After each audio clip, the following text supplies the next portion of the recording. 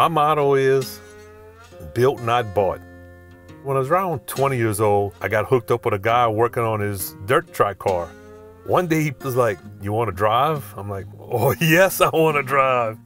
After that, I had a 20-year career running circle track cars. When I started mellowing out more, I started picking up older cars. I'll work on one, use it for a couple years, I'll sell it, pick up another one. I mean, you could buy the prettiest vehicle with all the modern luxuries, and yeah, it's nice. I don't have nothing against it. I do have air conditioning, but all the other luxuries, backup cameras and heated seats, I don't have none of that because I'm kind of like old school.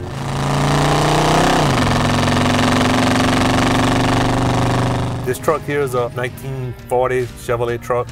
I was browsing around on Facebook one day and popped up a picture of it, and the grill caught my eye, and the guy had it sitting around in pieces. I was able to purchase it from him, but they never made this body style in the 1940. I mean, with the war and all, who knows what they did back then. It was just parts, nuts, and bolts all scattered, and that's why it came out as a 40 on the title. This little small block I did build for is basically a 350 horsepower motor, around 300 foot-pounds of torque. I made sure the motor I built had a carburetor and a good ignition.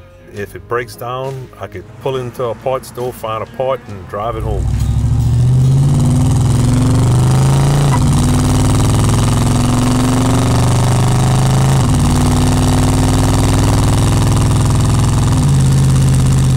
I chose not to put no paint on the exterior because it was the original paint, and the way I look at it, it took 80 years to get like that. Why would I ruin it and put a different color on it? So I just preserve it with some oil, keep it indoors, but I do drive it. I drive it in the rain. You know, I don't have to wash and wax it. I'll wipe the windows down and take it for a ride.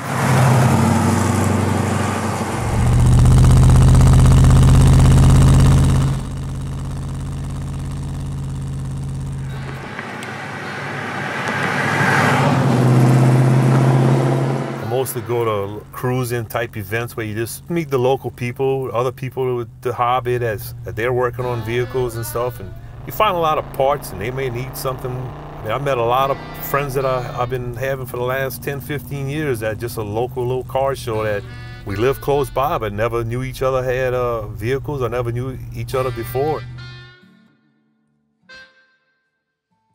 Building something yourself is a lot of pride in it, and for that first drive, I always go inside and make sure my wife is home. I said, "Turn your phone on, just in case."